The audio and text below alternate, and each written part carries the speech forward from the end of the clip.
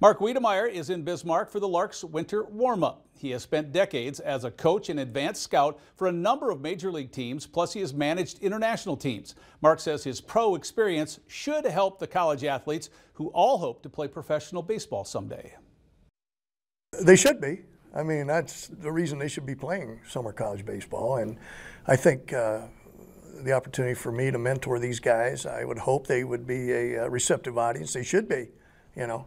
I mean, I've been in the game from the top down, and I've been there, all right? So I think it gives me somewhat of an advantage, at least an entree for them to be receptive, to ask questions, and to be open-minded about what I can teach them about the game of baseball. The Larks Winter Warm-Up is going on right now in Mandan. The season opens on May 27th.